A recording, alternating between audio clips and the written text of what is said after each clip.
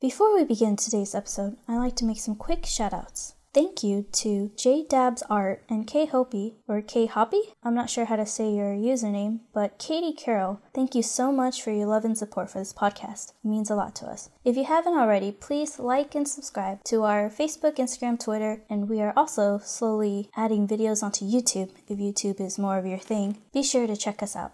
Also, we will have a special treat at the end of this episode. It'll be very Marvel-esque. Be sure to tune in. Now, without further ado, warning, the following podcast contains massive spoilers. If you haven't seen Avatar: The Last Airbender and Legend of Korra yet, and don't mind spoilers, hopefully this podcast will inspire you to watch along with us. Now let's begin.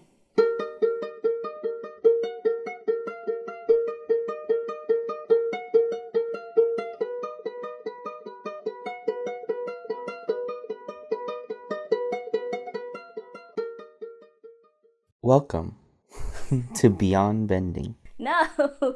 She's your host, Marilyn Chanthala, and today I'll be your guest, Eddy Naputi. You're taking over my podcast? Mm-hmm. Eddie is my husband, and he's also the one that created the intro for this podcast. I don't like it. What? I need to redo it. We'll go back and redo it. Do you want to tell them what instrument you played it on? The ukulele.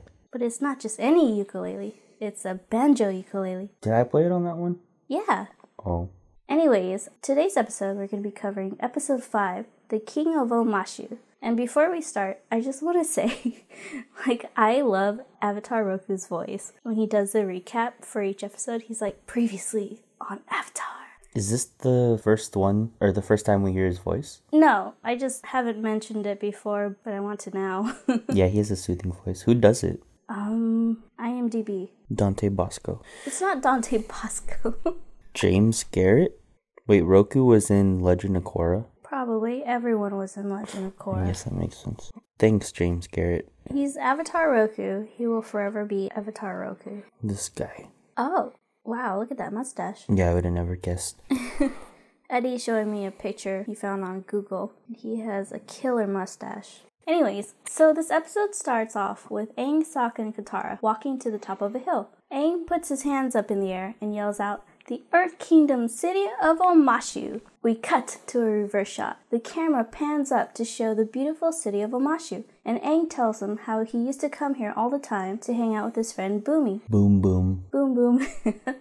Katara and Sokka are freaking out because they've never actually seen a city before. Aang's super excited to go inside, but Katara warns him that it could be dangerous if the city knows that he's the Avatar. Sokka tells him that he needs a disguise. We cut to Aang with a mustache and a lot of hair. We find out that he used Appa's hair for the disguise, and Sokka tells him that he looks just like his grandpa. Aang full-on embraces the role of an old man, and Katara points out that he is technically 112 years old. Aang pretends to limp while he uses his glider as a walking stick, and the gang starts walking towards the entrance of Omashu.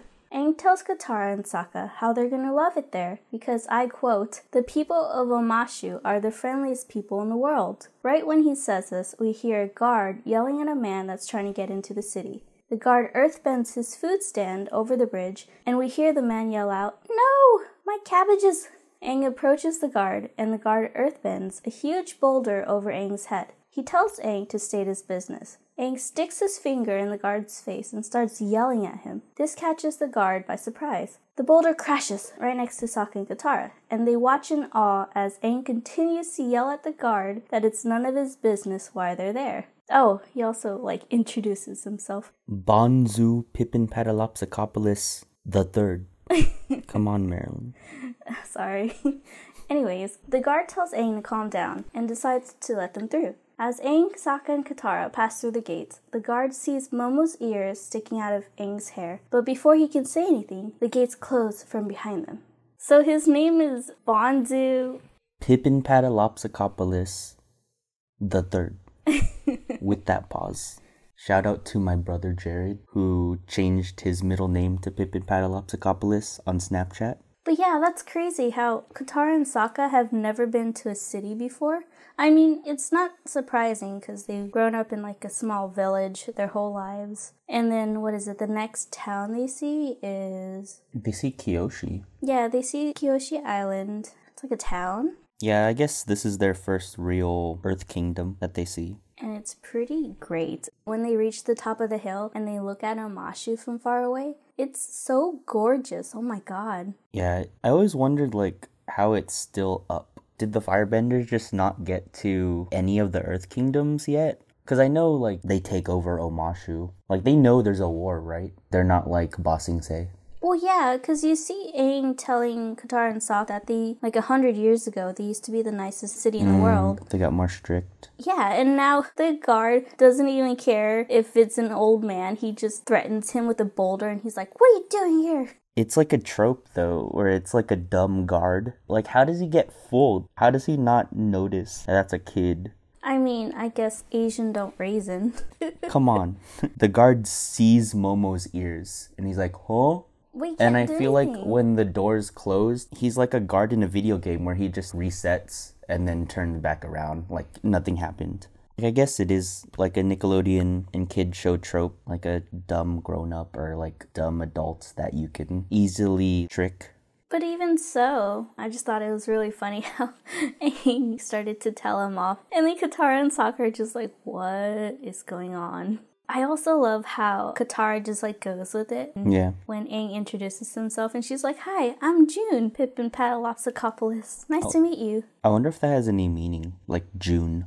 Well, there's a June character that's introduced later. Wait, who was that? The one with the tongue that paralyzes you? Oh, her name is June? I think so, yeah. The big titty goth girlfriend? I guess, if you want to put it that way. The one that Uncle Iroh is like swooning over. He is like a weird uncle. Of course, he's an Asian uncle. All Asian uncles hit on like younger women. It's gross. Speaking of old people, is this the first time we actually have an age for Aang? She's like, Aang is 112 years old. Like, is that the first time we actually get a solid age for Aang? I'm pretty sure Sokka is 16, Katara's 14, Aang is 112, and then the best character is 8. Is this like when we find out that he's 12 years old plus 100? I think so. Actually, yeah. It's hard for me because I know Aang's always been 12. When I'm rewatching these episodes and recapping, I don't look for that because I'm looking for everything else because instinctively I already know. So I think you're right. I think this is the first time they've established how old Aang is. Oh, also, shout out to Cabbage Man for the first time, right? Yes, first time Cabbage Man. Wait, okay, so I'm confused. We see the Earthbender guard launch his cabbage cart. His cabbages. Because they were like rotten. Yeah. But then it's weird because later on you see him with another cart inside Omashu. Like, where the hell did that come from? Does he live in Omashu? Or does he have just infinite carts of cabbages? He stole those cabbages from someone else. In my notes, I just put, don't give up, Cabbage Man. And then under it, I put Cabbage Court. Yeah. Your day will come, Cabbage Man. Not today, though. Expect a lot of cabbages going bad. Going back to like Katara and Sokka completely fascinated by Omashu because it's the first city they've seen. I love how Sokka's like, oh my god, they have buildings that don't melt. I know. It's so weird. I think throughout the whole series, or almost the whole series, they're still in that clothing. Like the furry jackets and stuff. Like, no, that's not true because Because when they're in the South Pole, they have like full-on Eskimo clothing attire, and then they strip down to thinner ones. We see them wearing it like in Kyoshi Island. Also, I want to point out that when they are walking over the hill, you see the snow slowly disappear. Like the end of the snow path is on that hill, and then the rest of the way Omashu is just dirt. And so this is the start of they're getting away from the South Pole and into terrain. And so I thought that was a little touch I noticed that I didn't before, like the change in scenery. I see. But yeah, I want to talk about the entrance to Omashu is fucking insane. You see, like when they're looking at it, the bridge to get to the entrance is like a zigzag. I know. I would fall. Or like, what is it called? Vertigo? Yeah. I'd feel like I'm walking a tightrope. The Cabbage Man pushed his cart all the way through that zigzag, only to get it destroyed, just launched off. I would freak out. Like, I'm afraid of heights. I don't know how these this Earth Kingdom is not afraid to go through that path. Now, I feel like it'd be an air nomad thing to be high up and away from everybody, whereas like Earth Kingdom would be lower to the ground. It reminds me of Mario Party. Remember the one of the Mario Party mini games is like you have to pass the baton or whatever, and you're walking on like really narrow. Yeah, that's an old one. That's like a. What are you talking about? We just played it. Huh? There's a mission on the new Mario Party that's like that. Passing the baton. Or you're passing something, yeah. I'm thinking about Mario Party 2 on the N64, where like everybody's penguin bodies. And then you have to keep tapping A to waddle. And there's a spot where it's a zigzag. And then if you fall off, you just die. And you have to restart. If we visited Omashu, that'd be us. Yeah, I would fall. That's it. That'd be my journey's end. Is I just fall off and die. Wait, aren't you the one that wanted to be an earthbender? Of course. I think it'd be really cool to live in Omashu. But I don't know. I'd probably have to like walk blindfold like Bird Box up. Somebody would have to take me there. I don't know. That seems really narrow. But yeah, I can see why the Fire Nation is having a hard time conquering the Earth Kingdom. Because if you're an earthbender guard, you can collapse that bridge so easily. And the firebenders have no way to, that we know of yet, no way to cross that. Also, when the gang walks through the gates, it takes a team of earthbenders to open up a gate that has like 3 walls. Yeah, the gate is thick. The gate is very thick. And they open it up one by one. It's gotta be like, what, thousands of tons to move that gate? That's true. But then later on we figure out they have the technology to take over Ba Sing Se. They have those giant drill tanks that can ride up walls. But it is a pretty long journey, so yeah, it makes sense that they're not captured yet, or they're not taken over yet by the Fire Nation. But yeah, we really see the power of earthbenders in this episode, and it's pretty awesome. That's why they're the best. But, I mean, later on, we'll see, during the fight scenes, that's one of the reasons why I fell in love with earthbending over anything else. Also, I want to talk about how Aang is, like, when he full-on embraces the role of being an old man, and he calls himself, like, Banzu, Pippin Patalopsicopoulos. He's so fearless. He's so confident, like what Joanna said. I don't know, like, I wouldn't be able to lie my way like that. When Aang sees the guard roughing up the cabbage man, he tells Katara, he's like, just keep smiling. And Katara is, like, trying not to freak out. Yeah, I wonder how long that drop is. They even looked over the ledge, all scared, like, oh fuck. Oh, going back to Katara going with the flow and going with, like, Aang's lie of her being the granddaughter. It reminds me of, like, a meme I saw the other day. And it's, like, a screenshot of 2 scenes from Avatar. And one of them is this scene where Aang's like lying and the Katara's like, hi, I'm June Pippin Patalopsicopoulos. Right below that is a screenshot of the scene when they're in the Fire Nation and Aang's in that Fire Nation school, right? And he gets in trouble and they go to like a parent-teacher conference. The teacher or the principal is like, what are your guys' names again? And then Sokka's like, Fire, Wang Fire. And this is my wife, Sapphire. And then Katara just goes with it too. And she's like, Sapphire Fire, nice to meet you. And then below that, the meme's like, you gotta find a girl that can cover you for your lying ass. Yeah, she is the brains of this group of friends. She's a necessity. Of course you have the Avatar, but like without Katara, Sokka and Aang would probably die. Like you see her help them in this episode too, towards the end. Back to Omashu. The camera pans up to reveal Omashu in all of its glory. Aang points out the Omashu delivery system and explains how it works. Earthbending brings the packages up, and gravity brings it down. He tells them how his friend Boomy came up with another way to use the delivery system, which leads us to a flashback. Boomy tells Aang to look around them, and asks Aang, what do you see? Aang's like, the mail system? And Boomy's like, no, instead of seeing what they want you to see, you gotta open your brain to the possibilities. He throws up his hands and yells out, the world's greatest super slide. Aang tells Boomy that he's a mad genius, and Boomy starts laughing/snorting. The two jump on a cart and ride down the super slide. We cut to Katara, Sokka, and Aang on a cart, getting ready to slide down the super slide themselves. Aang promises them that they'll head to the North Pole after this ride.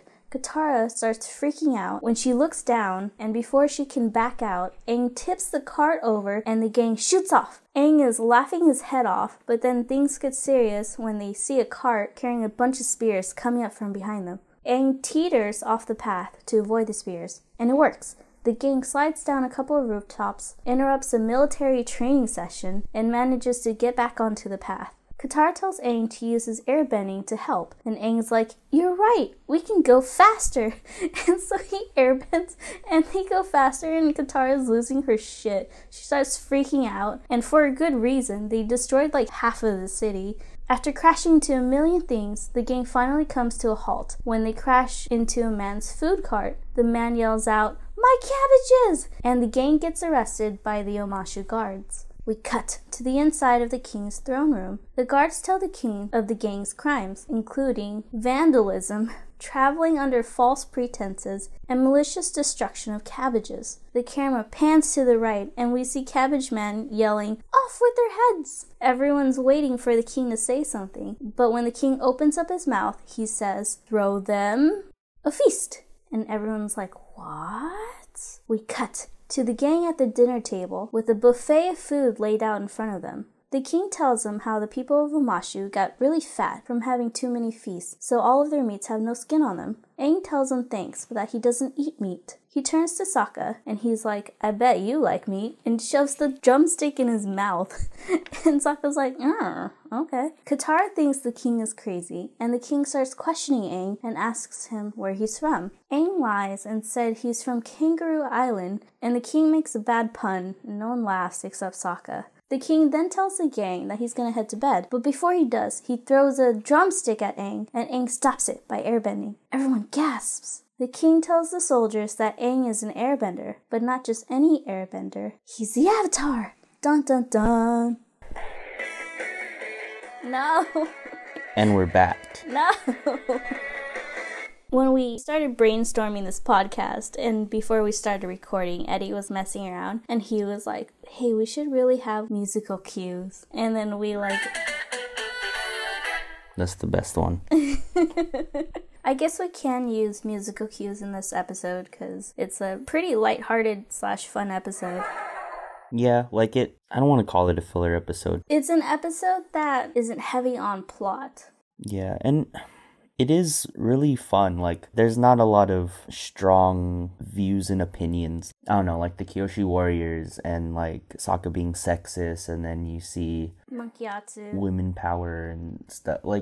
It's kind of hard to find things in this one. It's just fun. It's just an enjoyable episode. Debatable, and we'll get to that. There is something at the end I want to talk about. When Aang was talking about the delivery system and how good the mail system is, and Sokka's like, they probably get their mail on time, and then Aang's like, they do get their mail on time. While they were talking about that, I was just thinking, this is Amazon Prime, or something like that. I mean, I work for Amazon. That's what I was thinking about. Omashu equals Amazon Prime, ?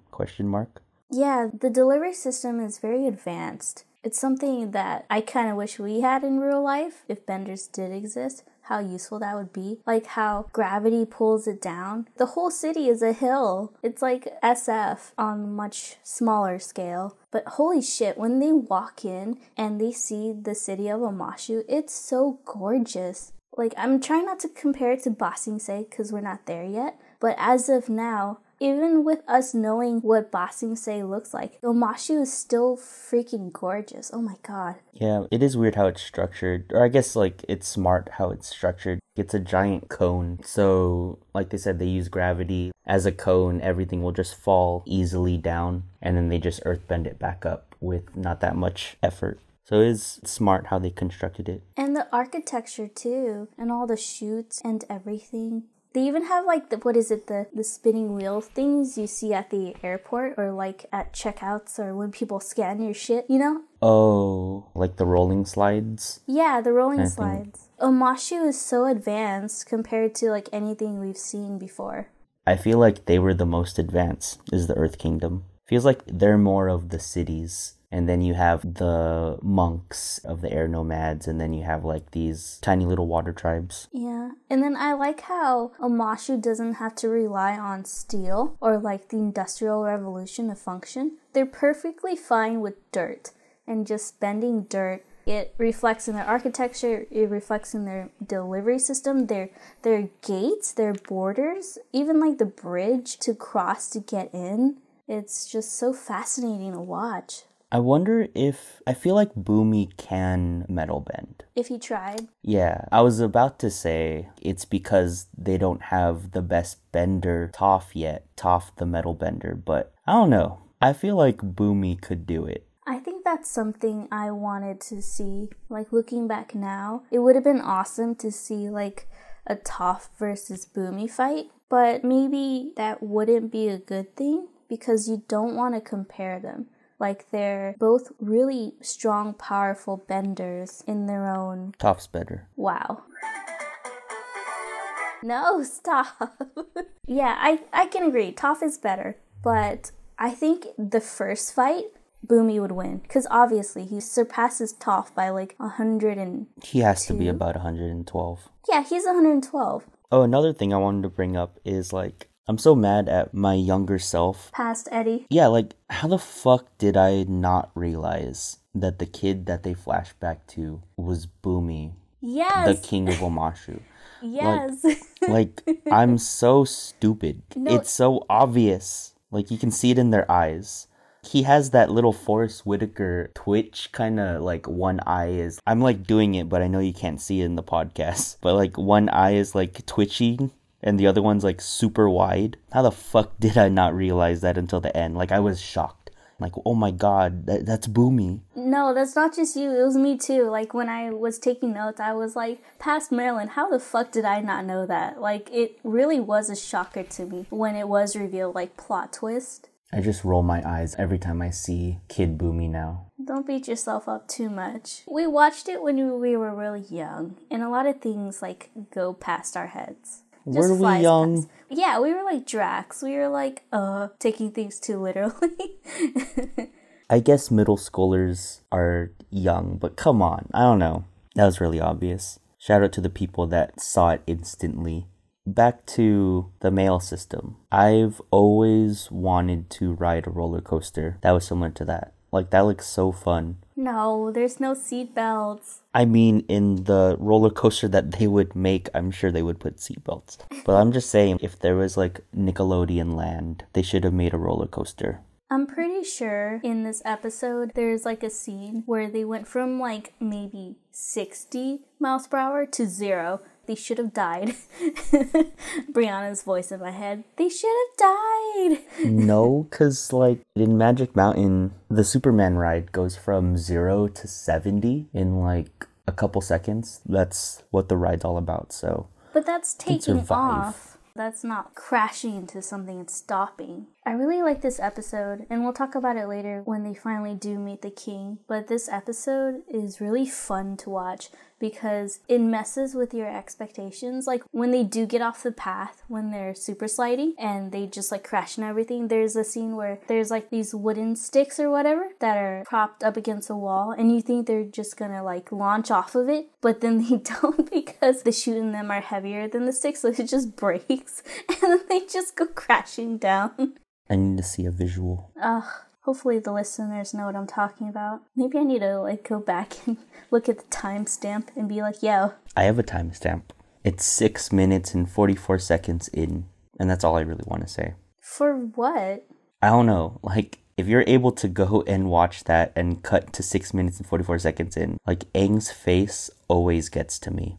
So they're going down the roller coaster. They're all screaming and they see this cart go by in front of them. And they're like freaking out. The one with the spears? No, that was behind them. I don't know what it was, but I just remember there was a cart in their way and they were going to crash into it. Right. That's when they start screaming. And then it gets moved out of the way. And then they have this sigh of relief. And Aang's face. I don't know. I had to pause it and then just stare at it for a while. I also want to point out, when they do line up for the king, they show the gang, and then the camera pan zooms into Aang, it cuts to Boomy going like, hmm? And I picked up on that this time. And Boomy knows, like, he sees Aang and he's like, huh.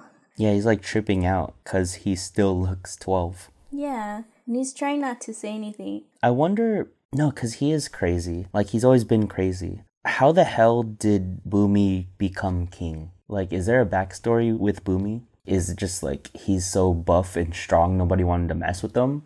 Or like he's so crazy nobody wanted to mess with him? Well, he did say that later when they are battling, he did say, like, you thought I was a frail old man, but I'm the best earthbender you'll ever meet. So he's just macho, like, regardless of how crazy he is, because he was the greatest earthbender. They're just like, all right, you're king. I mean, you said it yourself, like, the guards aren't that bright. I'm pretty sure Boomy is, like, the brightest person in that city that is an earthbender that can defend the city. He can defend the city by himself. He took back Omashu by himself. I'm pretty sure he had like 100 years to prove that he's ready to lead and be king. It's crazy how people don't question him, or he doesn't have an advisor. It's like, I don't know if we should do that. King Boomy, what should we do? And it's like, we should have another feast. I mean, that's actually, side note, one of the reasons why I would choose to live in Omashu. All that food. How many feasts did they have where they had to start cooking healthier because everybody's getting fat in Omashu?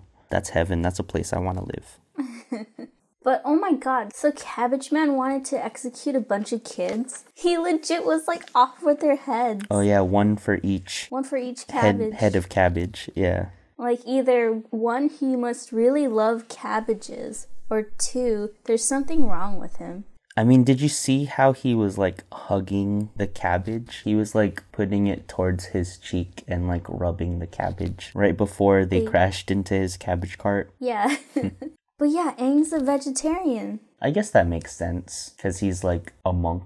I don't know, do monks eat meat in your Buddhist monks? Yeah, we feed them all the time. Like my mom would always cook things for them and they would eat meat. They eat meat? Yeah. But past Marilyn feels so stupid because I don't know why it clicked in my head. But this is like the first and only instance they nod to Aang being a vegetarian. And then he doesn't mention it later until when he's on the lion turtle and he's talking to one of his past avatar lives. And he's like, you understand me? Like, that's why I'm a vegetarian. Like, I appreciate life. It took me 2-3 years to be like, oh my god, Aang is a vegetarian. And I just felt so stupid when that happened. I think I was 14. Yeah, I guess that makes sense that he's a vegetarian. I could never be one though. What's that religion where they sweep away bugs? They don't even kill bugs. Yeah. We took that world religion class at one time, remember? Yeah. I remember we were like watching a video of them sweeping bugs. Or like sweeping wherever they walk. They like walk with brooms to make sure that they don't kill anything. I forgot what it was. I wanted to say it was some type of Buddhism, but I don't know. Oh, one of the best scenes was like, what were you talking about? Was it with Mark or with Yen? Where you're talking about your old professor. You used that word, homo, what is it? Homoerotic undertones? Homoerotic undertone? There was no undertone. That was just homoerotic. Like the part where Aang's like, oh no, I'm a vegetarian, I don't eat meat. And then he just turns to Sokka and then he's like, I bet you like meat. And then he shoves a drumstick in Sokka's mouth and Sokka's like, I don't know. Like, I would drop like a Brazzers logo on that. Have you seen those memes? No. With the Brazzers logo? Where it's like something that looks sexual. That's weird. Like, it's a 100-plus-year-old man who, like, shoves a meat into a 16-year-old boy's mouth. No, that's not. Oh, fuck, they're playing together. Are we gonna get sued? I don't know. Are these free licensed noises? Fine, I'll stop. I don't know. I didn't want to mention it because I don't know if it's appropriate because he is, like, an old man and Sokka's underage. But that still is very, like, abrasive. How he just shoves something in. And Sokka just accepts it. Sokka does love meat. No, just kidding. Team Suki. Team Suki. Would it be Bumaka? I see a lot of ships, if not all the ships on Instagram. There's Zuko and Sokka. There's Sokka and Azula, which doesn't make sense to me at all. It'd be like Azula and Boomy. Just two crazy people. I don't think I've seen Sokka and Aang yet. That would be weird as fuck. You slash girl. No. But anyways, back to the dining room. Aang's like, okay, you caught me. I'm an airbender. He tries to like be all suave and talk his way out of it and leave, but the guards stop him. Katara says that the king can't keep them there, and she's like, let us leave. And the king's like, let us leave? And starts chewing on some leaves. And Sokka whispers to Aang that the king is like batshit crazy. And right when he says this, the king announces that Aang will have to face 3 deadly challenges the next day. Only then can he leave. He tells the guards to throw them in the chambers, and the guard's like, which chamber, sire? The good chamber or the bad chamber? And the king responds by saying, take them to the newly refurbished chamber that was once bad. And the guards take them to the rooms, and Katara's like really impressed with how nice it looks. She's like, wow. And Aang's like, he did say it was newly refurbished. And Sokka's like, dude, we're still prisoners. We gotta get out. Aang wonders what the challenges are going to be, and Katara tells him that they really shouldn't stick around to find out. Aang tries to stuff Momo through like a tiny air vent, and it doesn't work because Momo's too big. Katara tells Fat. He's not fat. That air He's vent. too fat. No, that air vent's so tiny though. No, he could have made it. They showed him with the gut, like he was eating the feast with them. True. So he was chubby. Oh, I guess Boomy was right too. Like he knew it all along. See, he is a good king. I bet you like meat. No. Anyways, Katara tells Aang to get some rest for the challenges tomorrow, and Aang reluctantly agrees. We cut to the middle of the night. The guards wake Aang up for his first challenge. Aang notices that Sokka and Katara are gone and asks where they are. The guard tells Aang that he has to complete all of his challenges in order to free his friends. He takes Aang's staff away from him and leads him to the king. The king asks Aang what he thinks about his new outfit, and Aang doesn't really know what to say and ends up saying something like, I don't know, looks fine I guess. The king says that he passed the first test, and Aang's like, really? And the king's like, nah.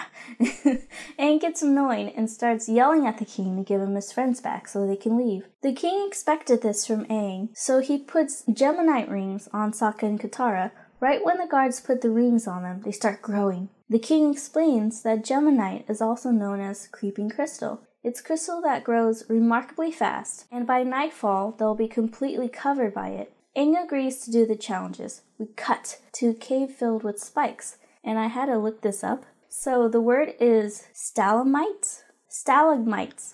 Stalagmites. Is it stalagmites? You sure? Hermione.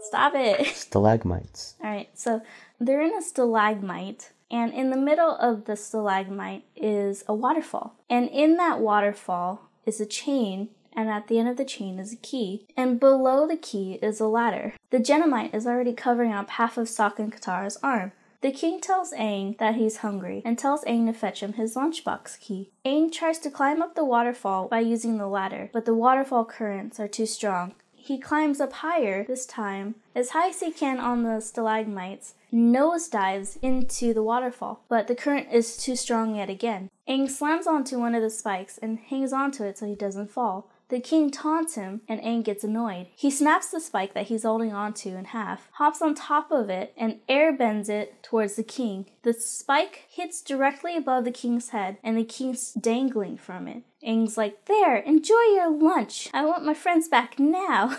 And the king's like, nuh-uh, not yet. I need you to find my pet Flopsy. We cut to like a crater-like playground where we see Aang trying to find Flopsy. He sees a bunny and he's trying to sweet talk it to like come near him. And he's like, come here, Flopsy. And then a huge beast plops up from behind Aang and tries to grab him. The bunny runs away and Aang starts chasing after it. And the beast starts chasing after Aang. The bunny goes inside the rabbit hole and Aang tries to reach inside but then realizes something. He stands back up, turns around and sees the beast full on charging at him and yells out, Flopsy?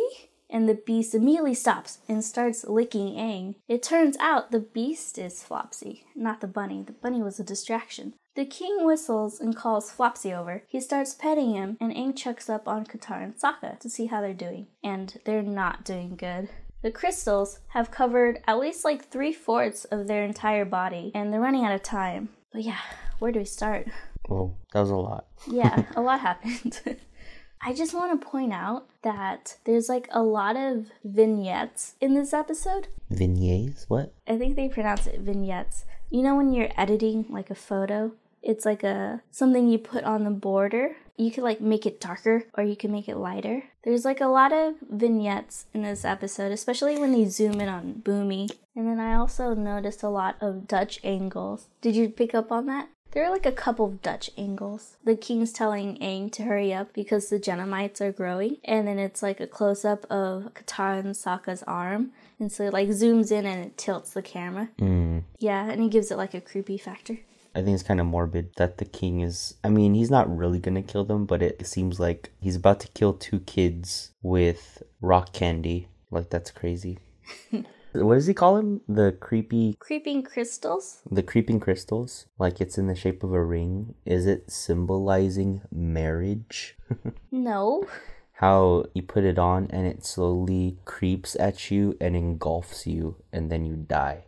Are you passively aggressively telling me you want a divorce? Wow, Eddie. Your true colors come out in this podcast. I need a Boomy in my life. Wow. One thing that brushing that off. One thing that...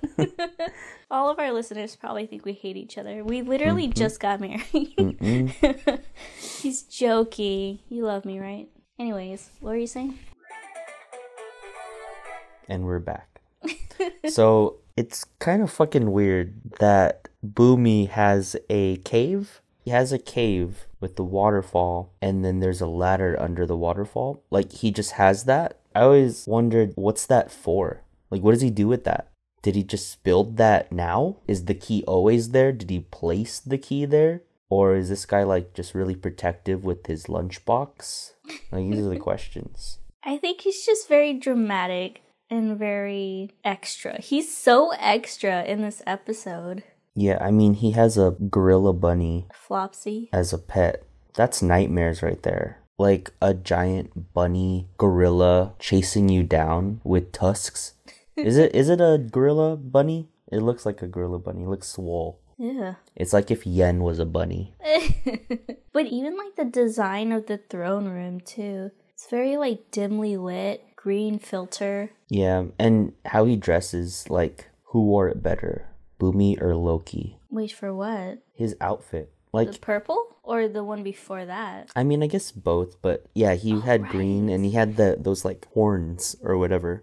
The horns were like sideways though. Yeah, they like angled like Loki's, like a ram. Boomy wore it better. Yeah. Fight me. I mean, the other guy's a magician. But yeah, I love Boomy. Yeah, in my notes, I didn't really have a lot of things. I feel like there's not a lot to analyze. It's more to enjoy. I just enjoyed this episode. Like, even watching it for, like, the 10 millionth time. Because I feel like this is one of the episodes that Nickelodeon kept playing. Maybe that's the reason why they always play it. Is, like, you don't really need to know plot for this one. Yeah, you can jump right in. Yeah. But I did notice that, I know it's only, like, episode 5?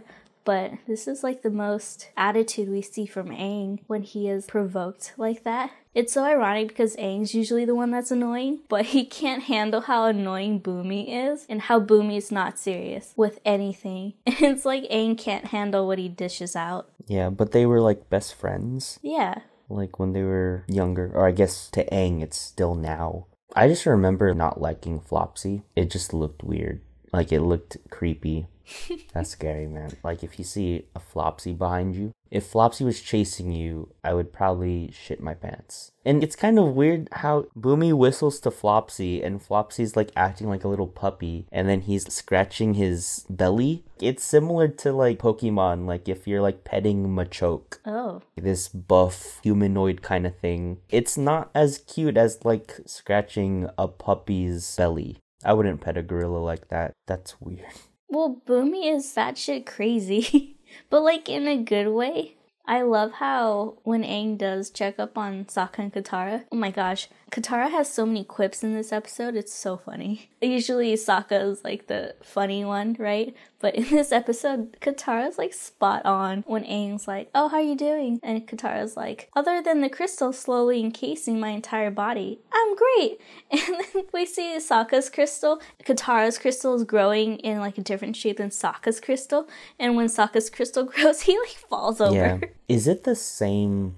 It can't be. Yeah, it is. It's the last episode of season 2 when Aang puts on the that crystallized green armor. Yes. I was like, when I saw that, I remember thinking back to this episode. Wow. And I'm like, does he have rock candy armor? Like, it can't be, but it's weird. I think that's a different type of It crystal. has to be, but it's the same color. I don't know, rock candy armor. Going back to how stupid we were when we first watched this episode, I remember watching the challenges and not knowing how the fuck to solve them. Yeah. And then when Aang does solve them, I'm like, oh wow, I would have never thought of that. I would definitely be a horrible avatar.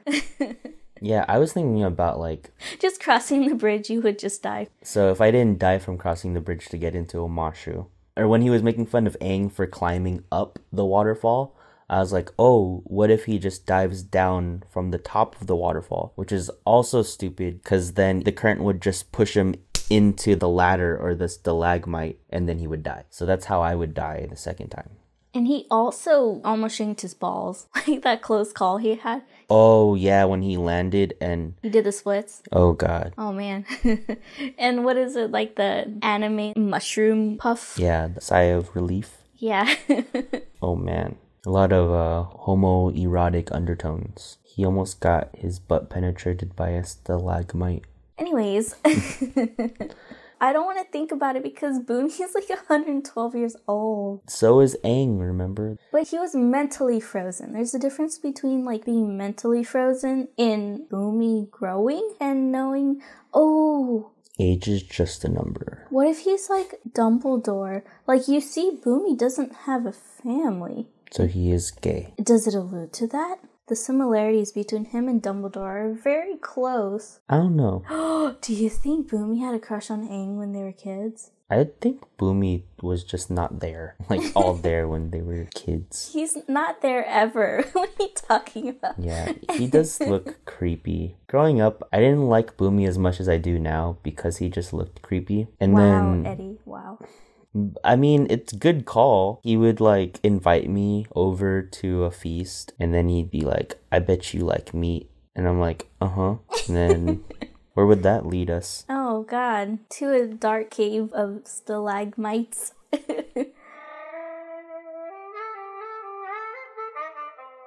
Ew. Anyways, going back to the challenges and what I mentioned earlier, like, Aang is really bright. He's like a really bright kid. This 12-year-old is just showing us up. I kid you not, I think if I watched Avatar for the first time now and watching this episode at the age of like 26, I would not be able to figure out these challenges. I don't know, that was a big risk, the second one. Yeah. Like, he's like, maybe the one chasing me is Flopsy. Turns around, what if it wasn't? There goes Aang, dead. It reminds me of, I don't know if there's anyone out there that has watched all of the Mission Impossible movies like I have, leading up to Mission Impossible Fallout. But in Mission Impossible Fallout, they finally call Tom Cruise's character out on his bullshit. And it's like, how is that a plan? You're just gambling with our lives. And he's like, yeah, it's worked so far. And I think that's what Aang does. Because we see Katara is Aang's conscious. He doesn't really think ahead. He lives in the moment. He is impulsive and he just goes with his gut feeling. Yeah, he goes with the flow. You're right. Like, Sokka likes to plan things out.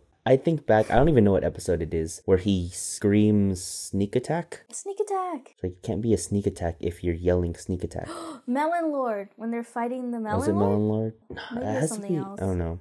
But yeah, you're right. Katara thinks about things before she does it, usually. I mean, again, they're all kids, though. So it really makes sense. Like, that's Aang's character, that he kind of just, like, goes with it. Or, like, if it works, it works. And it's also, like, great screenwriting, too. Because the previous episode with the Warriors of Kyoshi and the Unagi, like, who would have thought that Aang would use the Unagi to put out the fires? Like, I would have never thought that. And it just goes back to, like, the concept of Chekhov's gun. My brother, like, explained this to me a while ago. But Chekhov's gun is based off of Anton Chekhov, a playwright in, like, the late 1800s. And he argued that everything in a story has to have a purpose. So, like, you can't put random things in a movie or in a TV show that leads to nothing. You shouldn't make false promises to the audience. And so, like, these screenwriters are very smart because every scene is important. You see this with Boomy in Boomy's episode, like, every shot is important.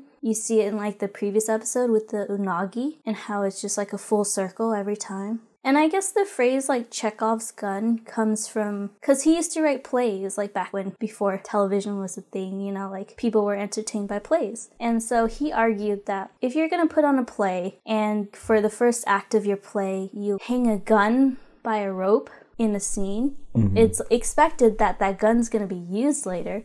Because if you're not going to use that gun later in the play, why the fuck would you hang a gun there, you know? But yeah, Chekhov's gun in, like, every episode of Avatar. That's interesting. Shout out to Dylan. Yeah, he's 16. I'm still learning things from him. That's crazy. So he's as old as Sokka. Yeah. He also watches, like, a lot of YouTube videos. Oh my god.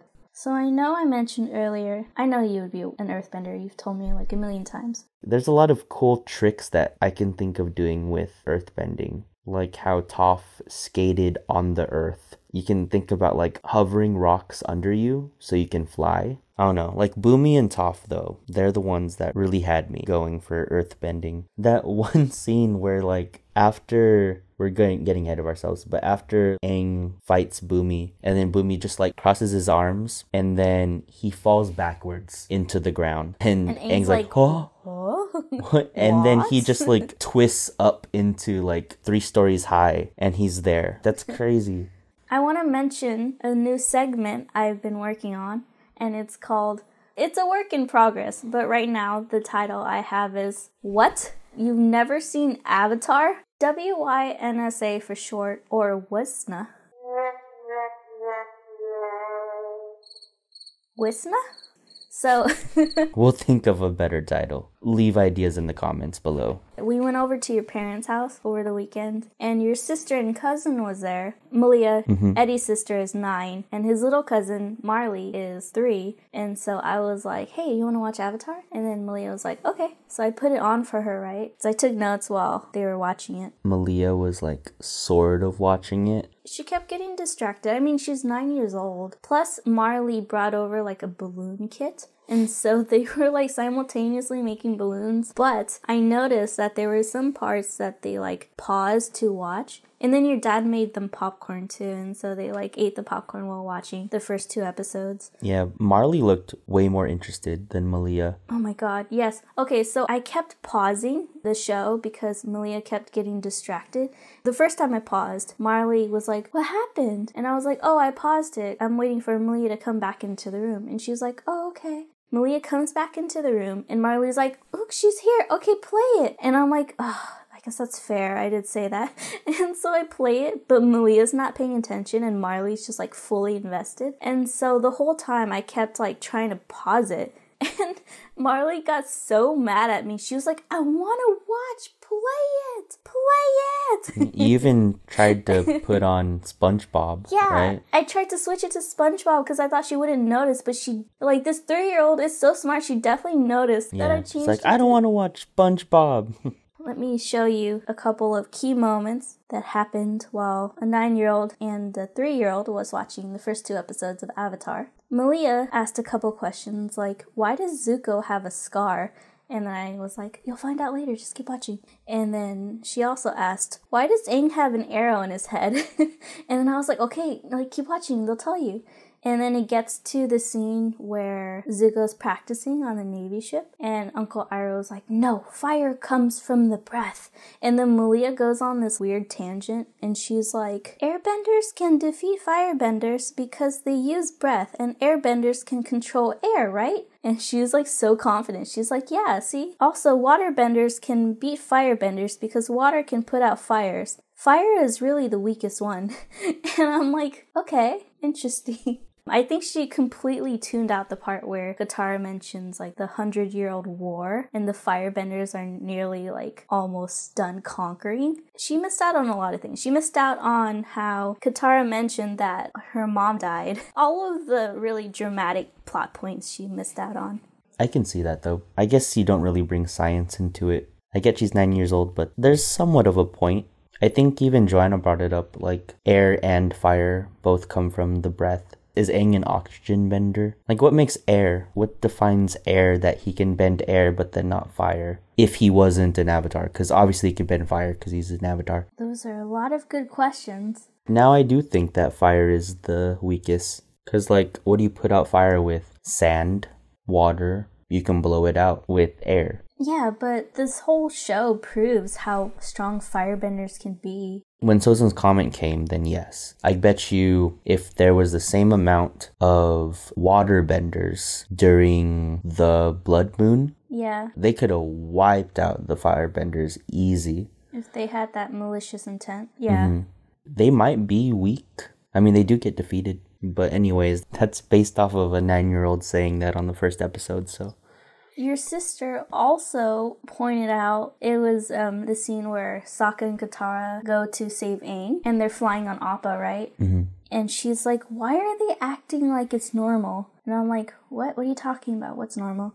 How are they acting like that's normal? They're flying on a bison. And then I had to explain to her that she missed the scene before that where Sokka was freaking out that he finally made Appa fly. And it's like frustrating with a 9-year-old that is just like bouncing off the walls and can't focus. But yeah. How old were we when we started watching? Middle school, right? Yeah, we were in middle school. So we were already double digits. But Marley, your 3-year-old cousin, was, oh my gosh, she was so invested in it. I think she only took her eyes off the screen maybe like 2 or 3 times, which is pretty good. There was one part where Katara and Aang were penguin sledding, and they reached the Fire Navy ship, and it's like dramatic music, and Aang decides to sneak in, right? And she started freaking out. She was like looking around, and she was like, pillow! Girl, grab pillow. And I was like, what? And then I handed her a pillow and she went to a corner and like cuddled with it because she was scared of that whole scene. And then she like immediately got distracted by something else and she wasn't scared anymore. But I thought that was so cute. That's the end of our Winsa segment. And we're back to the final challenge. The king tells Aang that he can choose his next opponent to duel. There are 2 scary dudes standing next to the king. One's like really buff and the other has like a lot of pointy objects. And Aang's like, so whoever I point to, I have to fight? And the king's like, yes, choose wisely. And Aang decides to point to the king, which is the completely wrong answer because the king, he takes off his robes and he's just insanely buff. Yeah, like, chiropractors hate him. How the hell? He fixed his back. Yeah. Like, he was slouching the whole time, and you heard the cracks in his back to stand up straight. My dad has a bad back, so whoever, like, Boomy's seeing, we need to get that chiropractor's number. Aang's completely terrified, and for a good reason. The king stomps his feet and throws Aang onto the battlefield. The king tells Aang that he's the most powerful earthbender Aang will ever meet. And Aang tries to take back his decision of choosing him, but it doesn't work. The guard throws Aang his staff, and the king kicks a boulder at him. Aang dodges it, and the king taunts him by saying that his airbending tactic of avoiding and evading won't work. Aang tries to fly, but the king grounds him by creating debris from above. He tries to stop Aang with earth spikes, and Aang strikes back, but with an air slash, the king blocks it with the rock wall. He then turns the wall into like a surfboard and creates like a rock wave underneath him and aims it towards Aang. Aang tries to jump over this rock wave, but the wave curbs and smacks him to the ground. The king tries to hit him again, but Aang dodges. Aang starts running towards him from across the field, but the king turns the ground into quicksand, and Aang starts sinking. He then tries to smash Aang with 2 boulders, but Aang dodges again. Aang bats a stream of air and knocks the king back. The king pulls a huge boulder towards him to hit Aang, but Aang barely dodges it by doing a backflip, which causes the rock to fly right towards the king. The king turns the boulder into dust and uses all of his might to lift up the balcony from off the ground to throw it at Aang. Aang starts freaking out and starts running in a circle, causing a mini tornado. As the king throws the balcony, Aang's tornado deflects it, and the balcony spins and launches back at the king. The king splits the balcony in half to avoid the blast. This creates a perfect opening for Aang, and Aang pounces on the king to strike. He stops the swing right before he hits the king's head. Aang thinks he won, but a small pebble falls on his head, and he looks up and sees that there's a huge boulder about to crush him. "Well done, Avatar," the king says. He throws the boulder aside, and Earth bends back to where Sokka and Katara are. The king tells Aang that he has to answer one final question. Aang argues back and says that that's not fair. The king responds by saying, "What's the point of tests if you don't learn anything?" Boom. He then goes on to ask Aang, "What's my name?" And Aang's like really confused. Mike Jones. Katara tells him to think about the challenges, and Sokka just thinks that his name is Rocky. Aang recaps all of the challenges out loud and notices that for each test, he had to think differently than he usually would. He tells Katara that he figured it out. We cut to the king's throne room. Aang tells the king that he solved the question the same way he solved the challenges and that he had to open his brains to the possibilities. The king starts laughing/snorting. How did we not notice? We were so stupid back then. I feel so stupid now. Aang tells Bumi that he's a mad genius and runs to hug him. Bumi starts blushing and tells Aang that he hasn't changed a bit. Literally, because he looks like a 12-year-old boy still. He got the jokes. Katara and Sokka are yelling for help because the Geminite is now like completely almost encapsulating them. Bumi earthbends and the crystals explode and fly everywhere. He catches one and says that Geminite is made of rock candy and bites into it. Katara is really confused. Sokka questions Bumi and he's like, "Why are you so crazy and extra?" And Bumi's like, "I don't know, it's pretty fun messing with people." But all jokes aside, he tells Aang that he has a difficult task ahead of him. It's the duty of the Avatar to restore balance to the world by defeating Fire Lord Ozai, and he needs to master all of the elements. He then continues to tell Aang that whenever he does finally confront the Fire Lord, he hopes that Aang will think like a mad genius. Aang smiles and bows to Bumi. Bumi tells him that he's in good hands with his friends by his side. Aang thanks him for his wisdom. But before he leaves, they have to do one last thing. Ride down the super slide. And they do. The two ride throughout all of Omashu, and the camera cuts to an extreme long shot of the city of Omashu. We hear a crash in the distance, and we hear a man yelling out, "My cabbages!" The episode ends. Dun-da-da!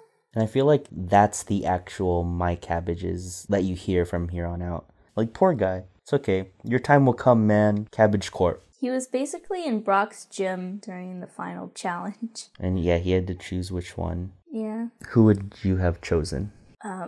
Being the dumb kid I was, I would not have chosen Boomy. Boom Boom. Boom Boom, yeah. Shout out to Mark. Maybe the pointy guy. Like, he looks scrawny, but he probably will cut me in a million pieces. I would die in those challenges. I would definitely die.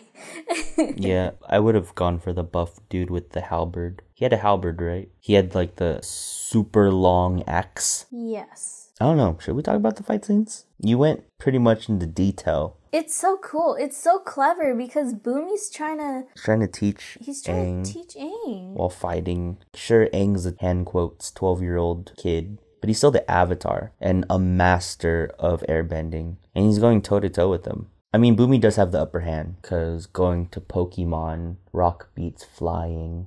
Yeah, I thought that was so awesome how he grounded him by like shooting a boulder above him and hitting the roof, and then like the debris fell down. And so Aang couldn't do what he usually does. Yep.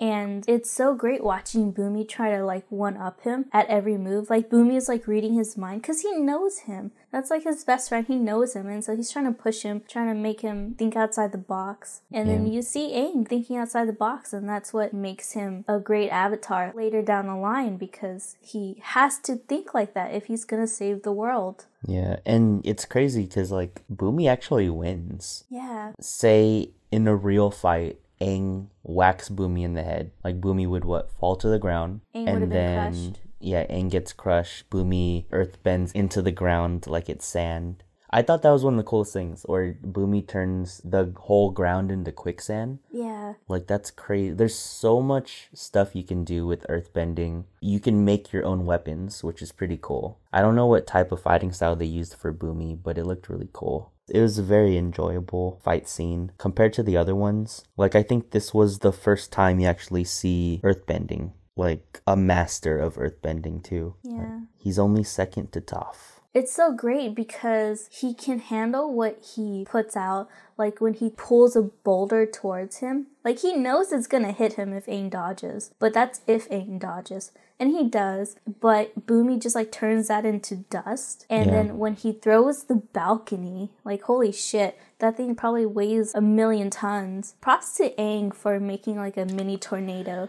Yeah, I was wondering how he didn't notice Aang running around in a circle making a tornado. But then I guess it cuts to Boomy and his eyes are closed. Because, like, he's using so much of his strength to carry the balcony that he's not paying attention. Yeah. So that was kind of reckless of Boomy. He just threw it with his eyes closed, then he opened his eyes, and then that's when he saw the tornado, and then it fling right back to him. And he splits it like it's nothing. Yep, and then Aang was right there. Cool pose. And he's like, check. But Boomy's like, no, checkmate. Oh man, that battle was pretty epic. Yeah, because you saw a master fighting a master. Yeah. Like, no offense to Zuko right now, but... No, Zuko's still learning. He didn't meet the dragons yet. This whole episode was like a mystery episode with a bunch of puzzles in it. And it's so fun to watch because you're trying to solve this puzzle too with the main protagonist.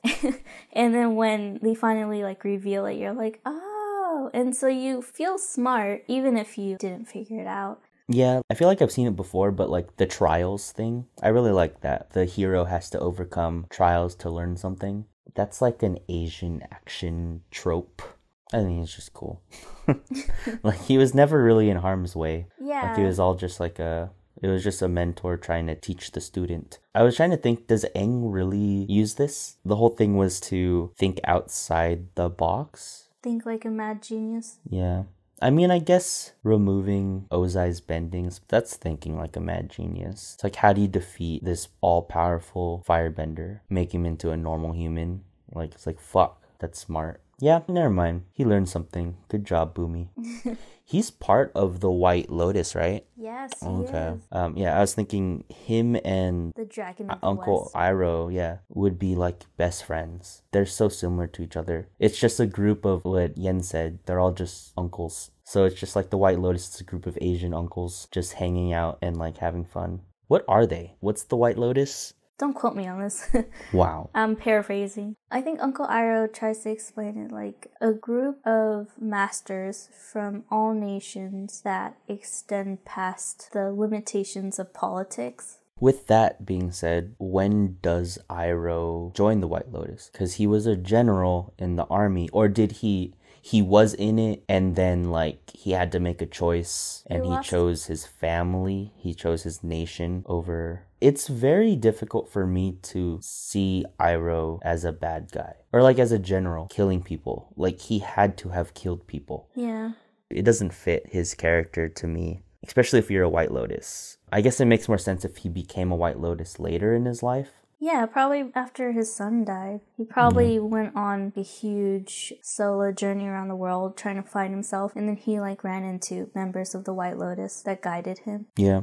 Oh, when Katara was helping Aang figure out the name, and then Sokka's like, I know, Rocky. And then Katara's like, we're gonna keep trying. yeah.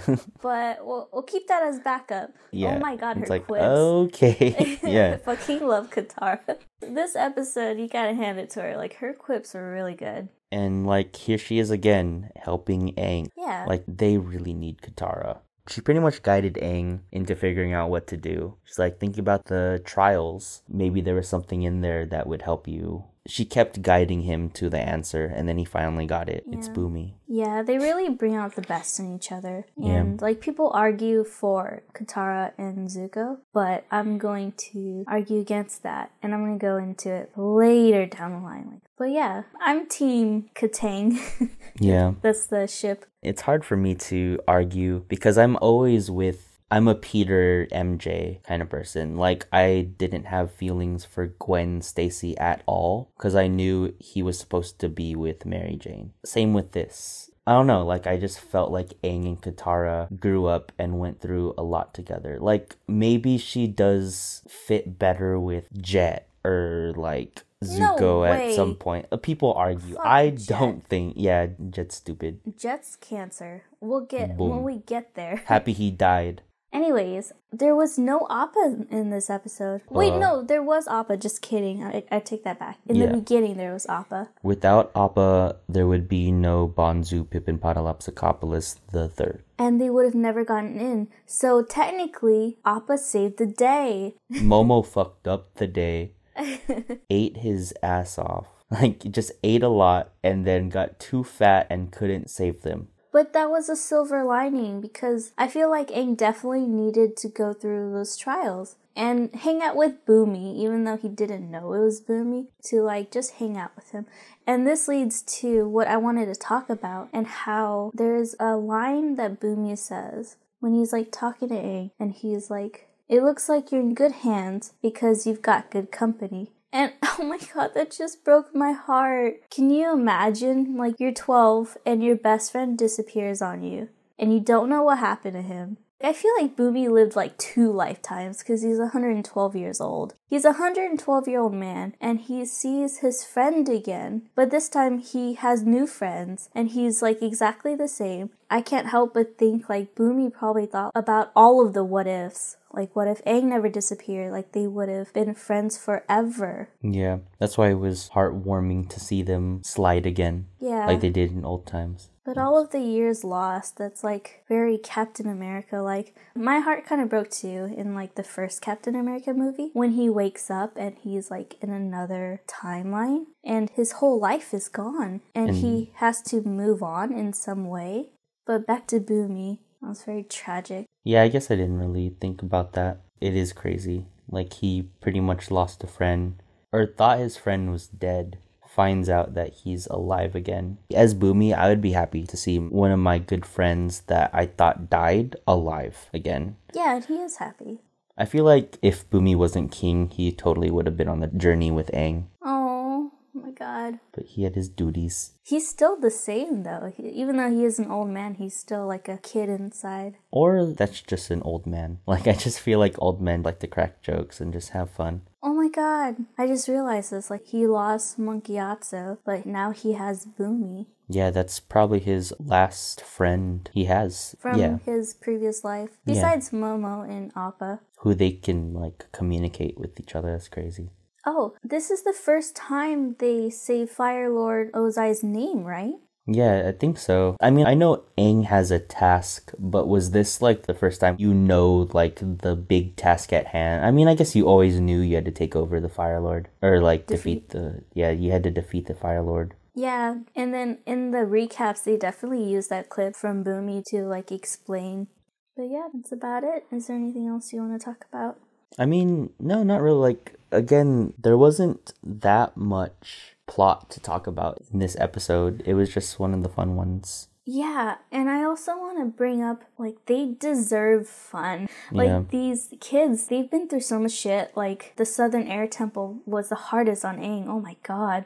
The shit he went through when he found out that his people were killed off. Just, like, mass genocide. And Monkey Atsu, finding Monkey Atsu's bones. I think that's the worst ever. And then, like, right after that, he almost single-handedly destroyed Avatar Kyoshi's legacy of burning down, like, an entire island. That's his fault. Yep. And he learned from that mistake, but still, like, all that shame that he probably feels. It's so nice to finally see Aang, like, get something. I think we needed this episode, too. Yeah. So much shit happened the first episodes 1 through 4, and then we finally have just an episode where you can just enjoy it. This is definitely one of my favorite episodes, too, just because you're introduced to earthbending.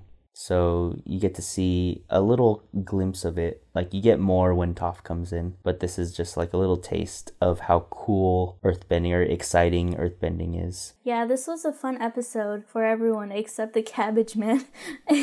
Yeah, But again, he still goes at it, and then he's gonna get Cabbage Corp later, and all's gonna be good for him until he goes... I swear he goes bankrupt or something. I just remember in Legend of Korra that scene where he's like pulled back by two guys, and he's like, my cabbages, one last time, and then it cuts to Cabbage Corp. This guy can never get a break. I mean, he wanted to execute kids. That's a little extreme. For his cabbages. I'm so sorry if you're a vegan or vegetarian listening to this, but it's like that one thing where you go to a restaurant, and it's a really fancy restaurant, and they have like a whole paper of if you're gonna eat a steak, and it's like the cow's name, where it came from, and just like all of this info. So much love that goes into that food, right? And then you see the cabbage man, and he's like grooming the cabbage, petting it, hugging it, and he hands it to a customer. He's like, here you go. I named this cabbage some weird name. That guy was weird with cabbages. Boomy was weird with Sokka. This was a very weird, very fun episode. Yeah. I wish I had more analysis to say, but I think we kind of like... It's a different feeling knowing that's Boomy. Yeah. And like knowing the trials. Nobody's in real harm. It was a really nice episode. Thank you for having me.